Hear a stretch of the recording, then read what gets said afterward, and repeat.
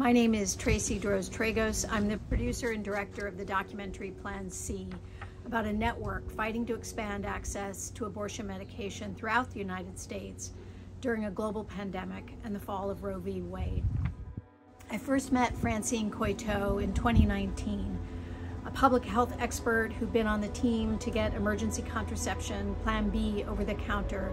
She had now set her sights on Plan C, abortion medication, which had been approved over 20 years ago by the FDA as safe and effective, and yet it was still so highly regulated.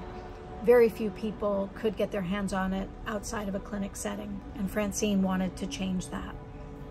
When COVID hit and clinics were closing and people were quarantined in their homes, Francine put out a call to arms to American doctors to practice civil disobedience and mail the pills to their patients. And that's when things really took off. It's now 2023.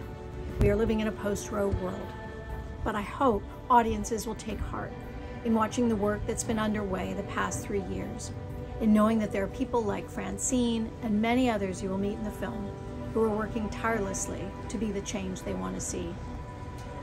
I'm grateful to be having our world premiere at Sundance 2023. Hope to see you there.